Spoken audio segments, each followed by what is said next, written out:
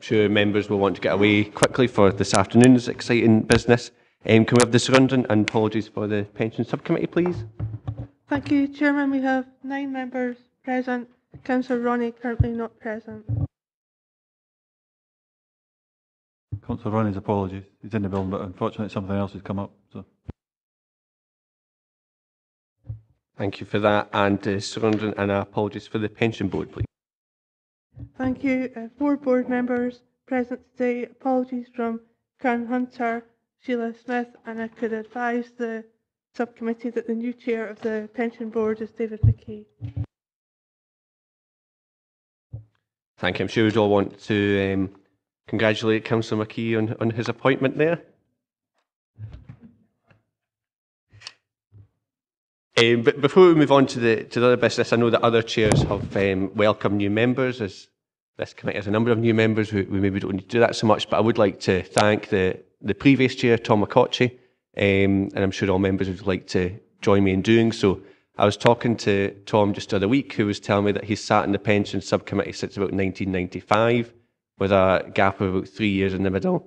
And I was talking to John earlier and just pointed out that I wasn't even born in 1995, so that's a considerable level of service to this committee. I'm sure we would all like to thank Tom for that. Could we, I know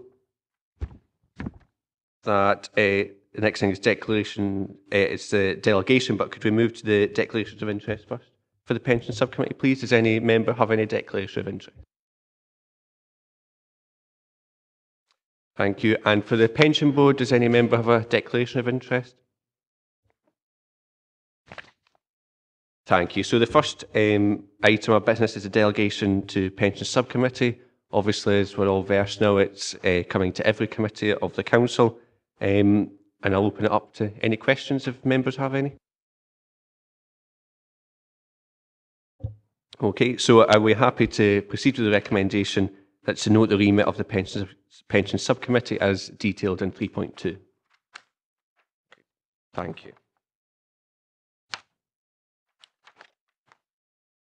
Okay, the next item of business is the overview of the pension fund, and we're going to have a presentation.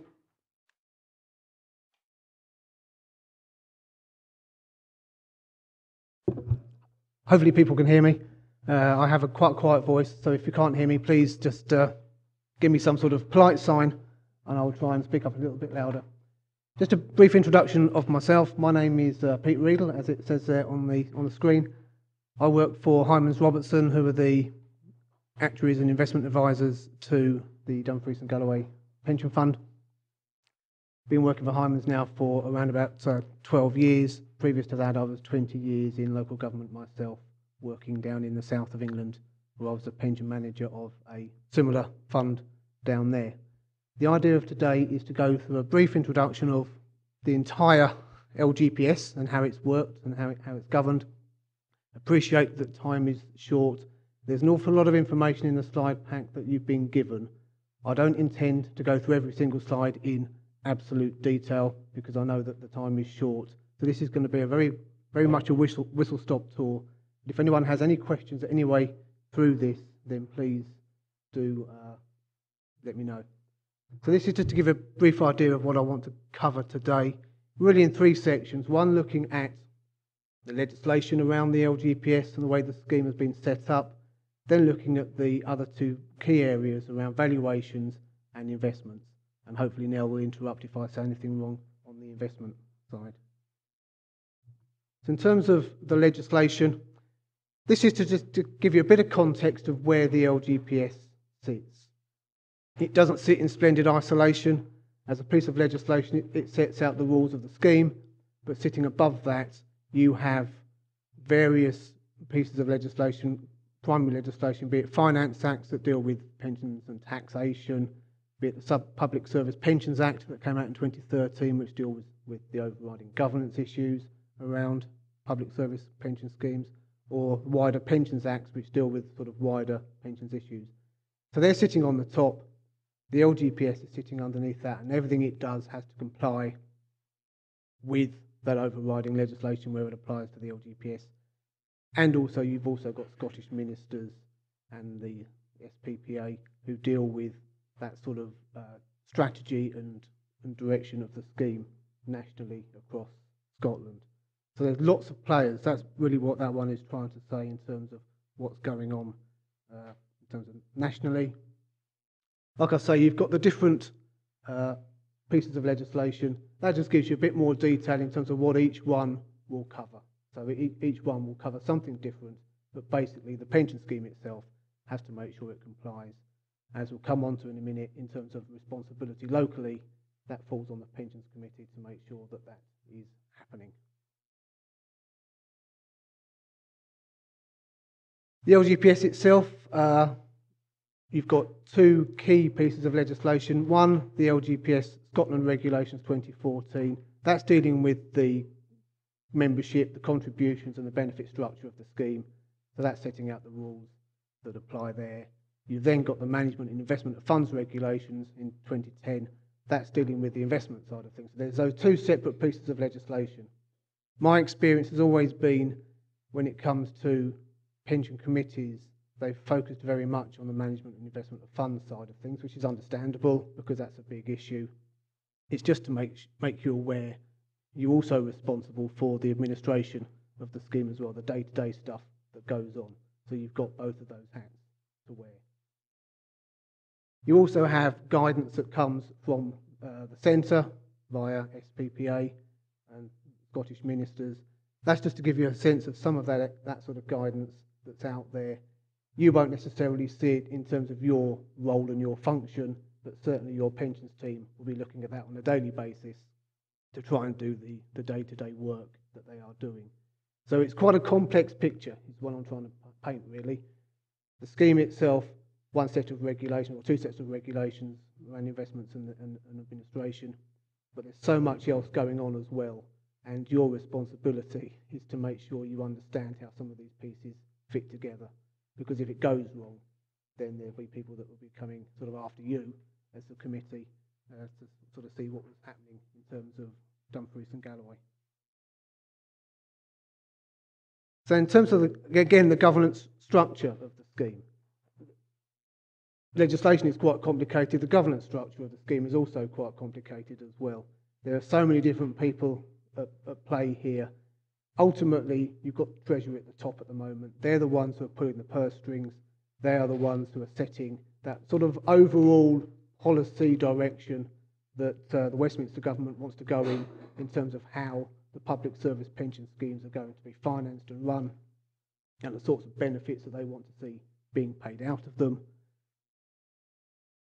You've then got the responsible authority. These are names that have come in as a result of the Hutton inquiry a few years ago, where they introduced the Public Service Pensions Act back in 2013. So effectively, the Scottish ministers, they're the people that will they send out the legislation. If they want to change the rules of the scheme, they're the ones that put the legislation together. They're the ones that will go out to consultation, and they're the ones who will ultimately take that forward, any changes that need to be made. You've got your Scottish Scheme Advisory Board, which is sitting between the two in terms of Scottish ministers and yourself as administering authorities. They're there to sort of act as a conduit between both parties to make sure that your needs are being addressed, but also the needs and desires of the Scottish ministers are coming down as well, and it's all being controlled. You've also got the Scottish Public Pensions Agency, who are there providing support and assistance and guidance as well. So they're on the outside of this. And then you've got an increased responsibility in the last few years for the pensions regulator. Now, in the past, the regulator was only concerned with whether or not employee and employer contributions were paid over by the public service schemes, or by all the employers in those schemes. They now have a far wider remit in terms of the management of public sector schemes, including all of the LGPS funds in the UK.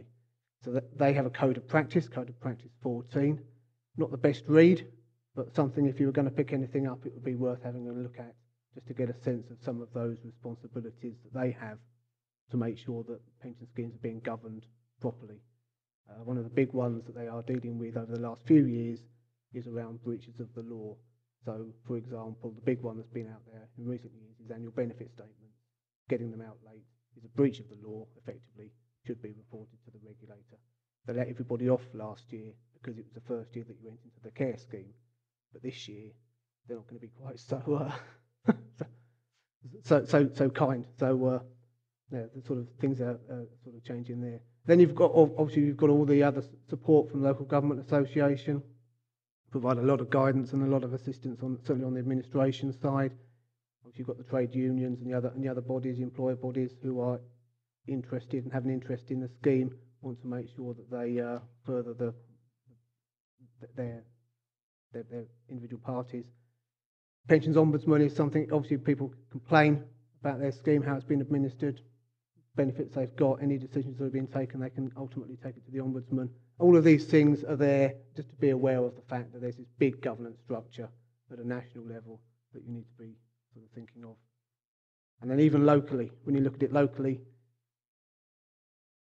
you've got the administering authority that sits at the top, which we call the scheme manager, Dumfries and Galloway Council, but then you've got the committee, you've got your investment subcommittee, you've got your local pension board that is now there to assist with what is going on. You've obviously got your Section 95 officer as well. They've got responsibilities for the good management of the finances. So all of these people are playing a part in the overall administration of the scheme.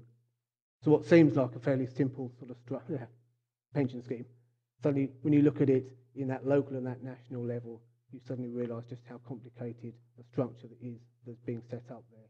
And you've got to make sure that you're on top of all of this. Like I say, this is a whistle-stop tour. You can drill down into individual bits of detail here to find out what those responsibilities are if you need to, but this is just to give you a sense of where we are. To yourself, Chair. It was just on the investment subcommittee, just to understand for the Dumfries and Galloway Council as a scheme, do we actually have such a thing, or is that included within the... Yeah, okay, thank you. Some people will have it down as a separate to one side. Some people incorporate it into the two. So this is looking at the sort of the breadth of the employers that you can get in your fund as well. So obviously you've got the Dumfries and Galloway Council, and you've got police, fire, civilian staff and colleges. Those employers effectively must admit their employees into the scheme. They can't offer them anything else. We used to call them scheduled employers, but now everyone's in the same schedule. They're just part one of that schedule within the appropriate regulations. You also have another group of employers who may admit employees into the scheme, which we call admitted bodies. We've used a couple of old-fashioned terms here to try and sort of explain the difference between the two. Community admission bodies might be your local charities, local organisations like that. They've got a bit of a link to public sector, may have a link to Dumfries Council, may get their funding, whatever. They can decide if they want to allow their employees access to the scheme. Dumfries and Galloway Council would then decide with the pension committee whether or not it wants to accept that application and take it forward. It doesn't have to. The fund or the administering authority sets the hoops. The admitted body or potential admitted body has to decide if it wants to jump through all those hoops to get in. The second type of employer we have here, these transferee admission bodies, these are where you outsource a service, say, and you're going into a contractual arrangement where actually if everyone agrees, then you would let them in. So if the new employer that was taking on the staff wanted to come in as an admitted body, the say Dumfries Council was happy to allow that to happen. There's certain requirements that need to be met, but then you'd bring them into the fund for those employees. So again, that's just to show that it's not just a single council fund. It's got a multitude of different employers that can actually be part of the scheme. Just a question through you, Chair. Have we ever been approached, Paul, as a council by either of these groups, types of groups, community admission bodies or transferee admission bodies, to join our scheme? We do have a number of scheduled and admitted bodies. The information I think you received in the annual report last week, which was issued at full council, actually lists all of the admitted bodies and scheduled bodies that are part of the LGPS in Galloway. So there is quite a number of those. You can see I've read it thoroughly.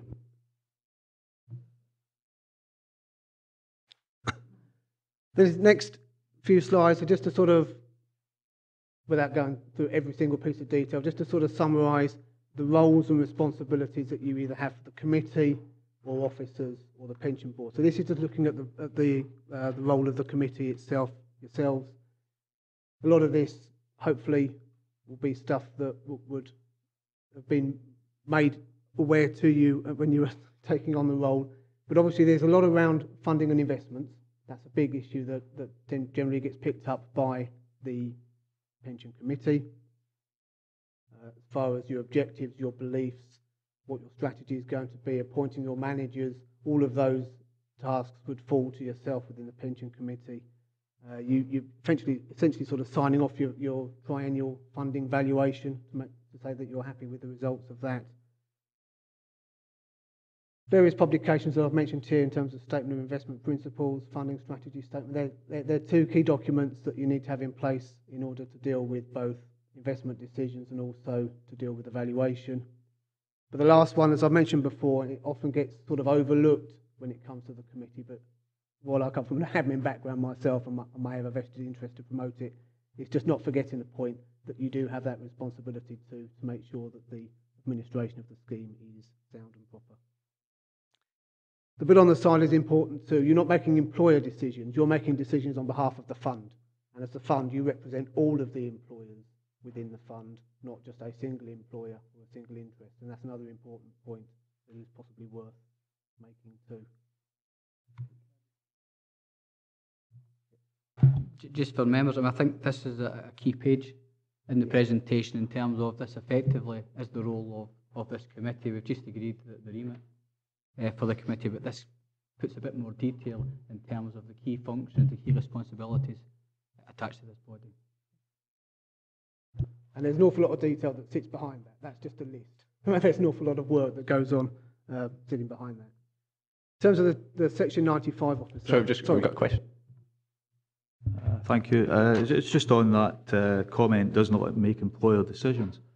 So what's the status of whatever decisions this committee makes regarding the other employers that are involved in the scheme? Well, you're making decisions on behalf of the fund. So if for example, there are, to try to describe it, there are discretions within the scheme. There are employer discretions, and there are, so allowing someone to go early, an ill health, or like an early retirement redundancy decision, and whether they're going to get their benefit out of the scheme. That's an employer decision. It will have a policy in place for that. There will be administering authority discretions as well around how the fund itself will operate. So it's making those decisions on behalf of, it's looking at the fund and all of the employers in its entirety, not looking at Dumfries and Galloway Council and saying, we're going to make a decision for the fund which is going to benefit that one employer because it's the biggest employer. You've got to think of everybody that's there. Well, just a supplementary sort of query. The issue I was thinking about was where the fund might, or the investment group might think there needs to be a higher employer contribution. Is that binding on the employers, or is right? It, I'll come on to that one in a moment in terms of the valuation side of things, because I think what we've got there will answer that particular question. Ian, did you have a question? Probably going back to the points that have been made and going back to what Stephen, the point he made earlier in regards to a potential investment committee, that's under the delegation of this committee. So is that, because it talks about investments there, is that particular to this organisation, the Dumfries and Galloway Council's pension committee, or is that a definition as per the actual legislation itself? That's a generic sort of description of what the how you do it. So it's a delegated function. It's delegated through the 1973 Act that Dumfries and Galloway Council, as the administering authority, can set up, can delegate the responsibility to a committee or officers to carry out the function of administering the scheme. You can do that through having just a single committee. You can do it through having an overarching pension committee plus a investment subcommittee. You can put more responsibility on the officers for the role that they do. There's different ways in which you can do it. But ultimately, in terms of that delegated function, it's coming back to this committee. If you had a subcommittee making decisions, it would have to come back to this committee to make sure that you were still happy with those decisions that they were taking. They couldn't just go off on their own little journey. So I suppose the point we've been on here, being on part of the decision-making process, so we actually see fund managers will come to us and they'll present a particular case to try and take forward a portfolio, or sometimes we have to say, listen, you're not performing to a certain level, we'll have to get rid of you, and I've been in both positions, and it just, because it touches on approving investment managers, advisors and custodians, so we've been there, improvement, setting the investment strategy, but we go beyond that, and I just wonder if that was covered somewhere else, just because Paul has said, listen, this is predominant, this is actually your remit. But I think it goes slightly beyond this as well. That's the only point I was trying to get to, and it's in regards to the particular investment, or does this cover everything? Is that what you're saying? Well, obviously you're going to have investment advisors as well in terms of coming to you and talking to you about the performance of your fund managers. So then you are going to decide to hire and fire, depending on what the performance of the managers that you've got are and what the strategy is. You may look at something, and I'm stepping into an area I'm not an expert on, but you may take a long-term view, and no doubt Nell will pick up on that sort of later on, but you could have a long-term view. So although the performance isn't good today, you might say, well, actually, we think it's going to, in the long term, pay dividends. You'll have different strategies for different types of investment.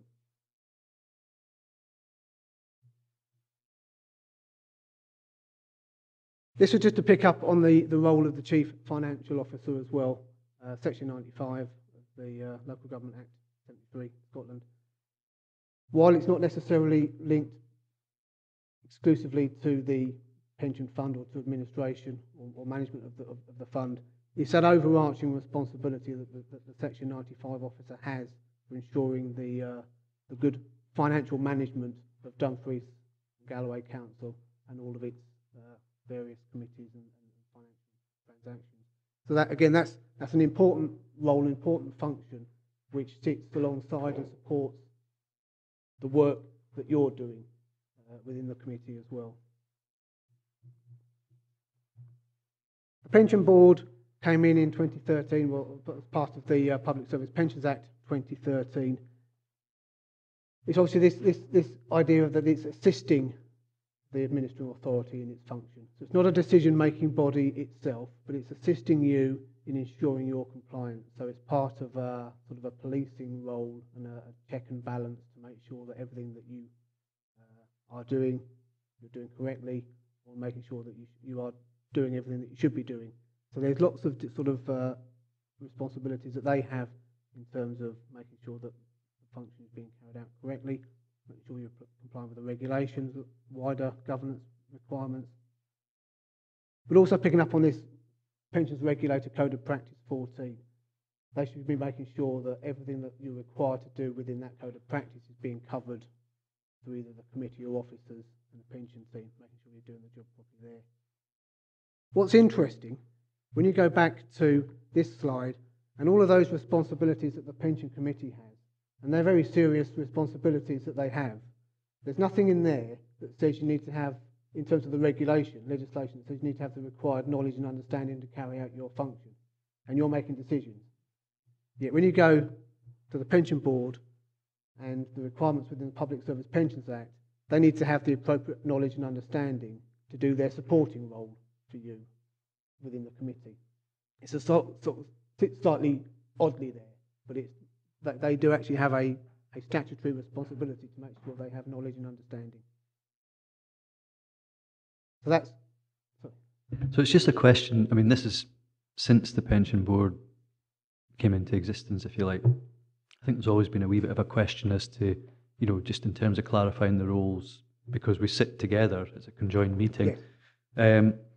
So how well do we, as members of the Pension Subcommittee, how well do we know how we're complying with what the Pension Board is overseeing us, if you see what I mean?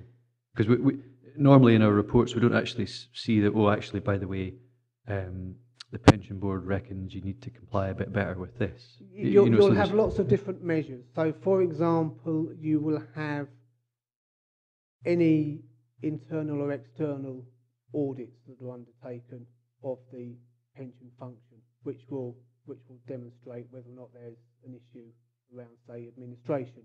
That can come out from that. It can also pick up on investment decision-making processes as well, in terms of the manner in which those decisions are being taken. So you can get information from there. You've got the Pension Regulator Code of Practice 14, which sort of sets a template for all of the different areas that should be covered. So, for example, it will look at internal controls. It says you need to have suitable internal controls. It will describe loosely what it would expect to see, but as an organisation, you should be able to prove that you've got the required internal controls in place. So some of it will come out of, say, the official audit route, where it will pick up on issues of weakness that need to be addressed, and as a pension board, you can make sure that they are addressed.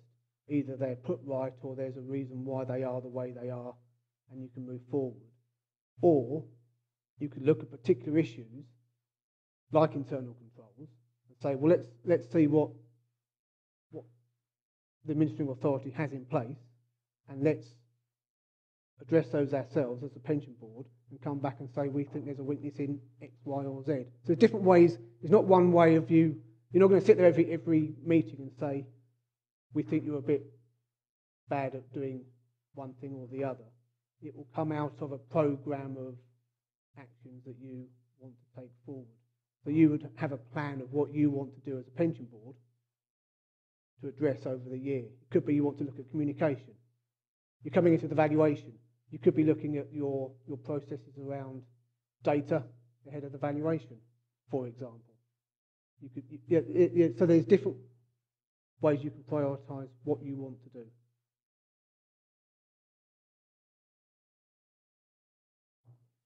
Yourself, Chair.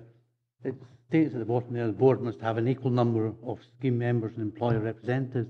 It makes no mention of gender balance. I thought that the Scottish Government's aim was to have gender balance on all boards. I couldn't comment on that, because as far as the Public Service Pensions Act is concerned, it makes no reference to that whatsoever. The Public Service Pensions Act is an overarching piece of legislation that covers the whole of the UK. So that just sets the framework in which everyone has to work.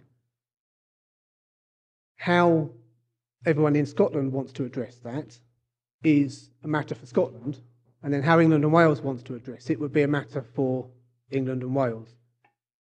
This is the way Scotland's addressed it so far, but whether they want to review that further down the line would be a matter for Scottish ministers to consider. So just to let members know that Paul's been called away to an emergency, so Gemma's going to sit up here in the chair. This was just to sort of show, obviously, that how in terms of looking at how the scheme actually works. So obviously you get contributions in, you invest the money, and then you pay the benefits out. It's all very simple, but obviously there's a lot more that sits beside it than that. Am I going backwards? No, I'm not going backwards. I do apologise. What I want to pick up on in terms of this particular slide here is just to show how the benefits are made up. And it's really to make the point that the scheme hasn't sat still over the decades. It's changed, and the manner of the benefits has changed over the years. So you now have a scheme that's made up effectively of 3 parts, depending on when someone was a member of the scheme, and they can have either 1, 2, or all 3 parts of those benefits within their scheme. So again, I'm not going to go into the sort of the great detail of the scheme, but it's just to show that from an administration sort of perspective, it's changed over the years, and no doubt it will change again in probably the near future, but it's certainly fluid. In terms of the employee contribution is set out within the regulations. It's based on income bands. And the way it works in Scotland is different to England and Wales. In England and Wales, once you hit the next band, all of your contributions are based on that higher contribution rate, whereas in Scotland, it's done on the basis of every pound you sort of pay. It's like a sort of a graduated scheme that's been set up within Scotland. So seems to be a bit more progressive and a bit fairer for the actual scheme members. So while you've got 12 bands, so it's 5 bands that get you from 5.5 to 12%, there's actually a whole Excel sort of spreadsheet table setting out all the individual contribution rates. David, you got? Has the final salary scheme been stopped altogether? That used to be the best year of the last 3. Yes, the final salary scheme itself went in 2015 and was replaced by the CARE scheme, the Career Average Revalued Earnings scheme. So everything that people had within the final salary scheme was protected and is protected. So it's still based on the final pay when they come to leave at some future date. But everything they've earned from the 1st of April 2015 onwards is based on they get a pot of pension that they build up each year based on the pay in that particular year. And then that then gets increased each year in line with inflation. So what you end up with is a situation where you've got your final salary chunk done in the traditional way. And then in the care section, they've got these lots of individual care pots built up every single year to make one sort of larger care pot, if you like, which then gets added on top of the final salary bit at the end. So it's a defined benefit scheme in the way it always has been, but it's no longer final salary. Has it been calculated? Obviously, that's got to take a great number of years to work out. But what's going to be the effect on the employee when they retire purely under that CARE scheme? That's a difficult one to answer because the final salary scheme will always benefit those people who have an increase in pay towards the end of their career, because all of their membership is then uprated to reflect that final salary. A career average scheme is it gives a more sort of even spread of pension growth and entitlement over that period. So for those people on average pay, it makes little difference whatsoever because they're not getting those big peaks towards the end. Those higher earners who may have benefited from those peaks in the end, they're the ones who are going to be less well off.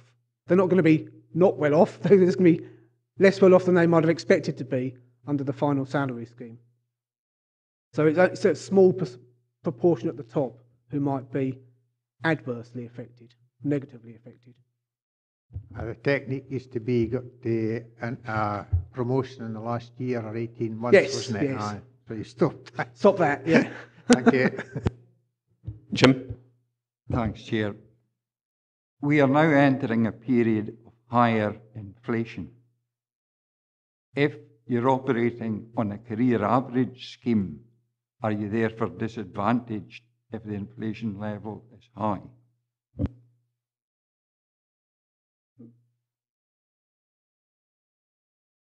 The career average scheme will rise with increases in inflation anyway. So each year that you earn, it increases in line with inflation. Where the career average scheme currently has been a benefit to the member is the fact that you're in a period of low pay growth.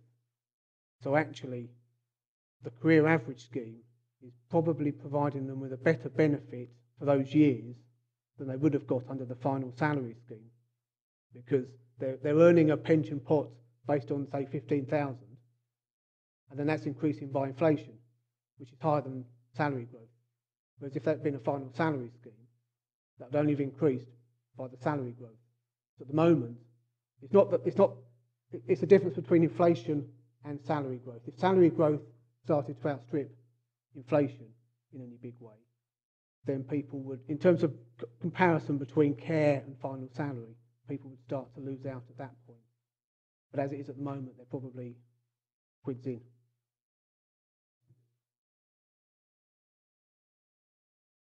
Right, so employee contributions, obviously it's this graded system. There are various exclusions. I won't go into all of them, but they're there in terms of the legislation, just to be clear that it's not every single period of element of a person's pay.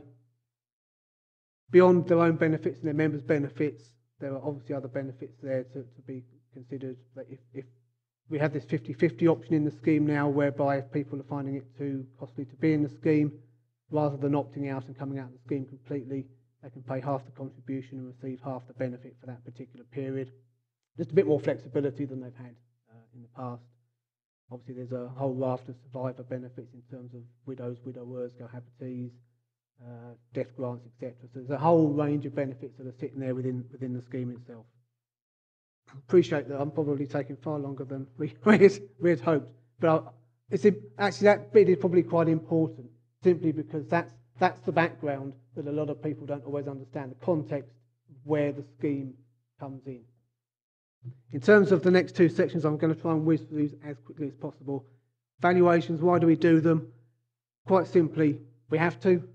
The regulations actually say you've got to do them every 3 years, so you have to do them every 3 years. You're currently in evaluation year this year to work out the contributions for the next 3 years for all of your employers.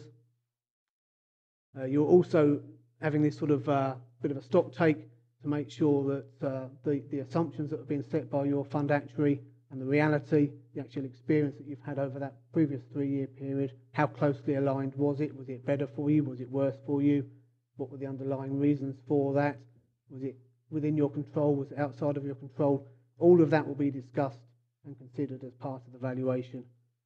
So as it says at the bottom there, it's an exercise in risk management. Every 3 years you're seeing where you are relative to where you would have hoped to have been. And obviously then make the necessary changes to try and get you back on track if necessary, or to release the brakes if that's something which you were feeling you could actually do itself. There's a few slides here around the sort of the contributions and the investments and the benefits, but the key one here is the first point, the funding strategy statement. This is the statement that effectively sets out how you are looking to fund the benefits that you are going to be paying out of the local government pension scheme in Dumfries and Galloway. Key document, a lot of discussion with the fund actuary, should be discussing it with the employers as well to agree the basis. It sort of sets out, in answer to the earlier question, it sort of sets out that relationship that the fund is having with the individual employers. So if you've got an employer that has got a fairly strong covenant, you'll have an attitude to that employer that says we can spread our risk over a longer period. If you've got an employer that you think has got a weaker covenant or is a risk to the fund, you might say we're going to spread our risk over a far shorter period for that different type of employer.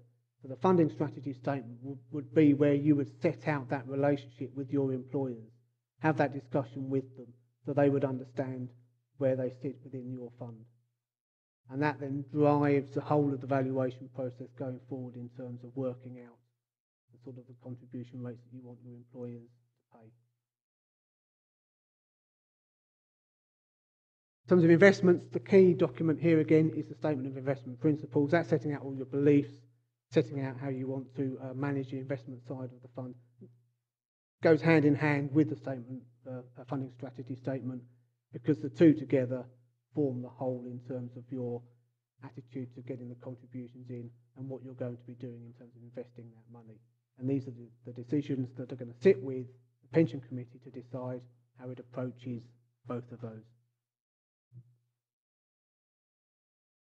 And in terms of the benefits being paid out, while you don't necessarily do them yourselves, your pension team will be doing those calculations in terms of anyone's entitlements and making sure that the benefits are paid, working with your accountants to make sure that there's enough cash available to pay the pensions on a monthly basis. Got here around the discretions policies as well, just to make you aware that obviously that's something in terms of the administering authority.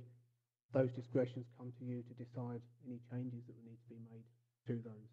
So that's sort of a very, very, very quick whistle-stop tour of that sort of side of things. In terms of the ultimate objective, this slide here, I'm just going to probably go over this one. This is just sort of setting out how different strategies would potentially affect how much you would expect an employer to pay.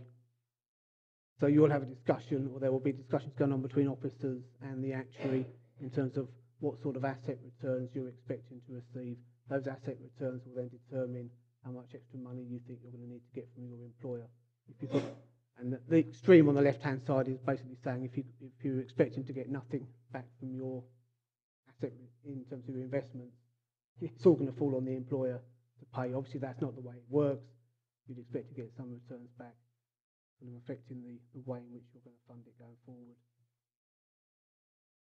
This is quite an important one, which has moved on in recent years. Just understanding your employers is quite important, so understanding the risk as a fund that you want to take.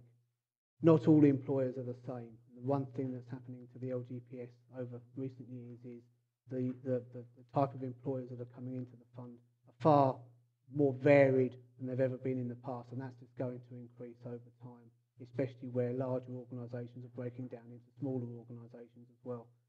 So different risk profiles for different types of employers is an important aspect of understanding how you do your role as well. And then, as it says, what are you trying to achieve for each different one? Each one will have a different... Overall, you've got a funding target for the fund, but within that, you'll have different targets from different types of employers, depending on what sort of employer you've got. So just sort of understanding that as part of the valuation process. This is just to try and explain, when it comes to valuing a single member, that you have a period of contributions that you're paying over a number of years or receiving over a number of years in terms of employees and employers. When that person comes to retire, we're still saying 65, but obviously it'll be depending on what their circumstances are. There'll be that big peak in terms of paying out the lump sum that you pay out to them that might be due. Then you've got that gradual increase on the member's pension over a number of years. The member dies, there might be a survivor's benefit that then follows on from that. Just to make the point that a single member's lifespan within the fund can be massive. You know, many, many years. People can come into the scheme now 16, and then they can live till, well into their 80s, 90s, even centurions within the scheme are increasing all the time. That is a long relationship that an individual member will have. And part of the valuation is to value that member's benefits from start to finish, so that at the end, ultimately, when you come to this one, as the last payment is made, the fund sort of ceases. That's the ultimate objective, is to make sure there's always enough money to pay that benefit, so that right at the end, there's no money left and no one's owed to the fund either. Comment, Chair. That young lady there took a look at everybody sitting around here and worked out how long they've got, I think. That's what happens in our industry. We tend to look at people and think, well, oh, you know.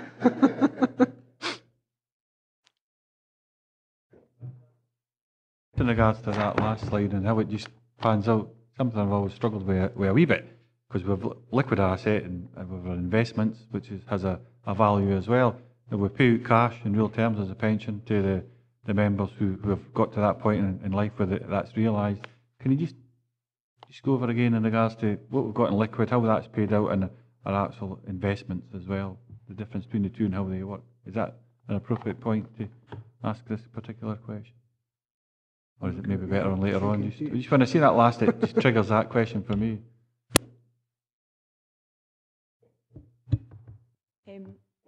I suppose as your scheme would mature, you would consider that as part of your investment strategy. So right now, because you would make sure that you had enough cash and liquid assets and assets that you could sell in short term, so assets that are listed in the stock market, for example, to meet those benefits. As a scheme matures, typically you would look to sell down your more liquid assets, so property, things like that. You would come up with a drawdown program where you would gradually receive all the income back, or you would sell down units as there were opportunities. So you would plan for that in advance, and you, as part of your valuation, you would be looking at your expected cash flow over the next few years. So as I say, the investment strategy that you're setting should be looking forward and taking that into account. So say the last day that your pension's paid, you shouldn't have any assets in property or infrastructure or assets that take a long time to sell or can't be sold on the public market. Hopefully that clears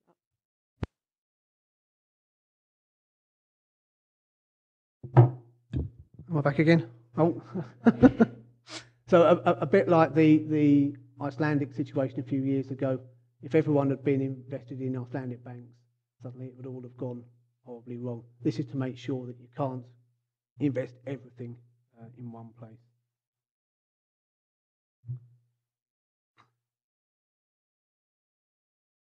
So these are, apologies that it looks nice on my screen here, but the light blue at the end looks a little bit too watery on the actual screen itself. But this is to just try and sort of set out in terms of when you're looking at the investment side of things, what the sort of things you need to consider and have a clear sort of view on. So you need to have a good idea as a committee in terms of what your investment beliefs are. What is it that you're looking to achieve, and how do you want to achieve that? You need to have clear objectives on how you're going to get there. So you need to have a plan. It's very important to make sure that you are planning this over the medium to long term. There will be some short-term issues as well, but just making sure that everything isn't just reactionary. You need to make sure that you have your strategy in place and the structure to enable that to happen. So these are all sort of difficult to sort of know what else to add to what's written on the screen, really. But it's just making sure that, obviously, when it comes to things like governance as well, that if the auditors were to come along to actually look at the way the pension fund was being run and the way in which the decisions were being made, you could show that you had ticked all of these boxes and you could demonstrate that you had everything in place. And while it is a bit watery on the screen to my right, the effective use of time is an important one as well, making sure that you're looking at the right things, not getting bogged down in some of the minutiae, which actually might not necessarily be of relevance to the actual day-to-day running of the fund. I've kind of mentioned it earlier on, but one of the things that it drives the funding strategy statement, it also drives your investment strategy as well. It's looking at this sort of the covenant of your employers. How strong are they? How much do you trust that they've got the money sitting behind them, or they've got the guarantee sitting behind them?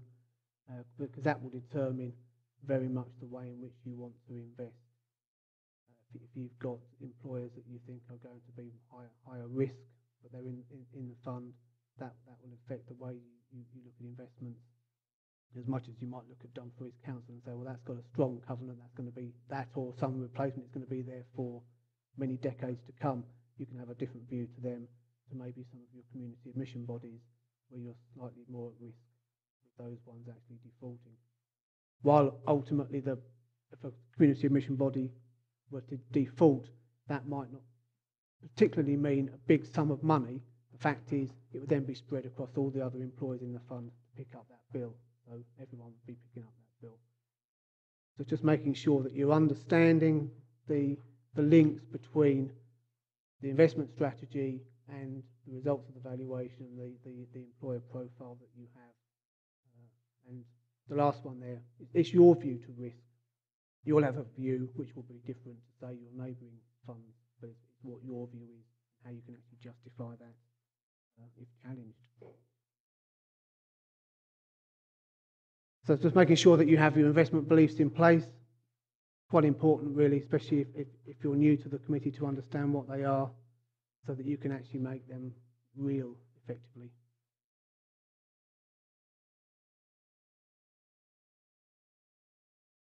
So I don't know whether or not you have anything like that within the fund at the moment, but that might be something which you might want to consider if you don't already have some sort of formal set out what those are.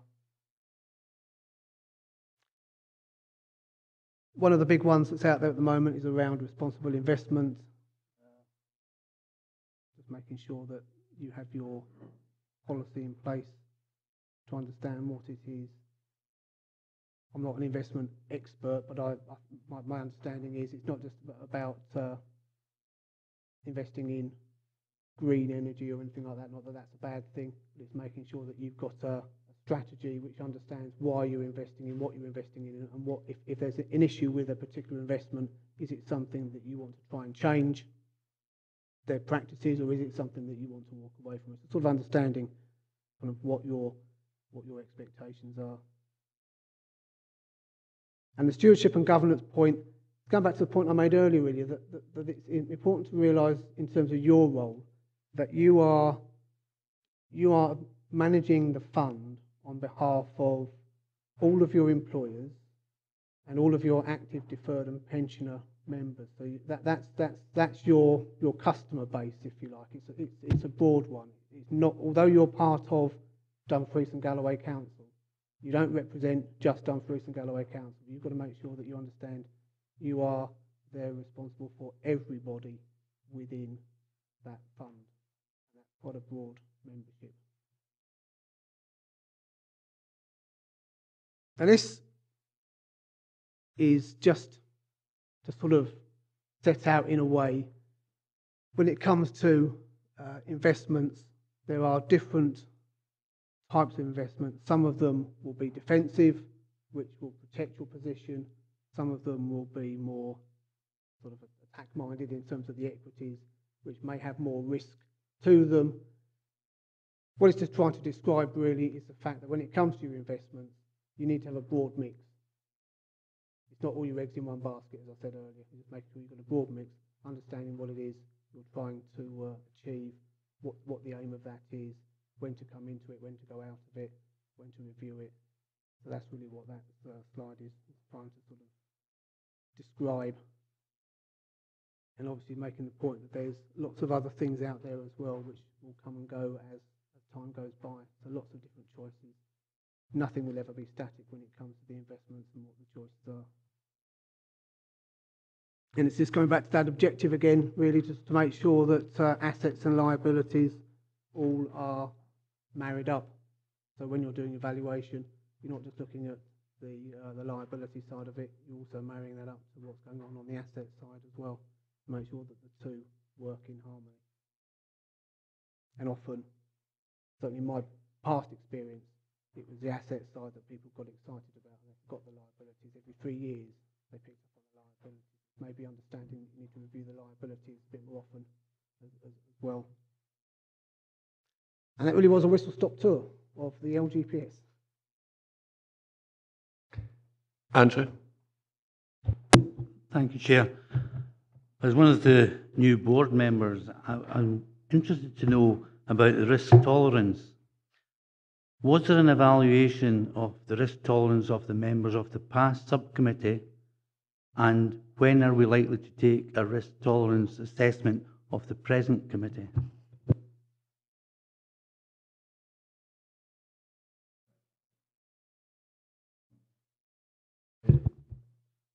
The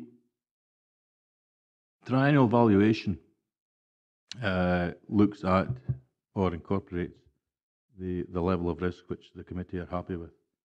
So basically, when we're looking at evaluation and we're looking at how we're going to invest the assets, we advise from Hymans about various asset classes, what risks involved in these classes, etc. And then we try and pull together a strategy which gives us an element of diversity within an acceptable level of risk. So it sort of follows a pattern following on from the valuation, where we'll come along and say, this is what's required. The valuation will say, this is what's required from our assets. This is what we need to ensure that we've got a regular, steady contribution rate. And to achieve that, we've got to look at our assets. We've got to look at the risks. There's a higher risk involved in investing in equity than there is in gilts, which was shown on the slide there. So it's a case of determining how much money goes into equities, how much money goes into the bond side, how much goes into property. To say, I mean, the level of risk involved in each is different. and it's getting that balance. So it's getting a presentation from Hyman's as our current investment advisors to say that we can do this, we can do that, we can do something else, and for the committee then to say if they feel happy with that level of risk which is being put forward for that investment strategy. Yes, no, I appreciate that part of it, but those making the decisions also have their own level of risk attainment within them, each individual, and it's about how can we make comparisons from the past to the present, so that as a board we can make our own decision on whether they're maybe a higher risk subcommittee that we've got working here than the past subcommittee.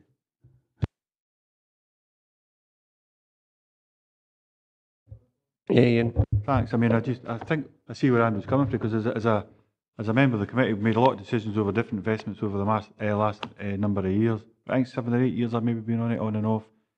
But I think originally, my own individual preference was probably to be more of a risk taker, but through training and experience on the committee and such like. So you've got your active. I would probably follow more of an active portfolio manager, but now certainly more lean towards passive, because the return on the long term, which we certainly look at from a committee's perspective, passive I would think is far more secure and far more reliable compared to the active managers, unless you've got to play the short game, which we don't tend to do within this committee. But my own perspective, from being more risk, I would certainly would have took more risk early on compared to what I do now. I would tend to promote more passive managers, like Sir Legal and General and so on. I personally think it's important to have a bit of both. You know, we want to have the short-term gain, but as well, the long-term planning there. So, I would agree with a lot of what Ian said. I don't know if you want to add anything, Andrew. Ian was talking about there with the passive and active. I mean, that tends to fall within asset classes. Obviously, with the passive element, where we're moving towards equities, the passive manager will replicate the market and won't bring in any additional element of risk to try and outperform the market. But you still have the underlying risk within the equity market. So it's a case of getting a balance between the asset classes and then how you actually manage within that asset class. So within equities, you've got passive and active, and within bonds, you've got passive and active. So, but underlying all that is the fact that within equities, you have a level of risk. So even if you're passive, if the equity market goes down, the value of your assets will still go down. Is there any other questions? No. Well, I think we'd like to thank Pete and Hymans for that report, and thank you for your timeliness. Are members happy to proceed to the recommendations to note the presentation and report from Hymans? Okay, we now move to the next item of business, which is the annual training plan and record. We have 3 recommendations here, but I think first of all I'll pass just for a wee update on this. So this report is just outlining a proposal to introduce a formal training plan for both the subcommittee and for the board. Historically, we have always undertaken training, but to ensure full compliance with our governance statement, then we should be recording this formally. And the intention would be to have a log of training that would be reported to future meetings of this committee as well. Elaine? Just wondered, Chair, whether any of this training could actually be done online so that members are able to actually fit that in with the rest of their schedules and at work and in this place. Yeah, the pensions regulator training is available online, and we'll be distributing the link for that. The pension information pack will also be an online resource for members as well. The other events, it really is as and when they come up and when there's a need identified. A lot of them do take place in the Central Belt predominantly. They're delivered by some of our fund managers and things. So Those ones, it won't necessarily be possible to, but we can usually get the materials and things as well, and we'll try and sort of add those to the online resource. Is there any other questions? Okay, so we'll proceed to the recommend. Oh, sorry. Thanks. Just to make a point, not a question as such. One of the board members comes from out with Dumfries and Galloway Council, come from the college. Is there any difficulties in terms of the training and the information that's available because they're not actually a council employee currently? There might be in terms of accessing the pension fund information pack. So I'll look at that with our IT department and find another way of distributing that if that is the case. I think, Gemma, you were talking about the online resources, the first thing, that the toolkit, and you were saying looking for the end of September for all members to complete that. Was that correct? Yeah. Okay, so we'll proceed to the recommendations. Are members okay to agree the introduction and development of the annual training plan in Appendix 1 for the Pension Subcommittee, Pension Board and Officers? 2.2, which is to agree to an introduction of an annual record of training, which is in Appendix 2, and to receive updates to future meetings of this committee. Yep.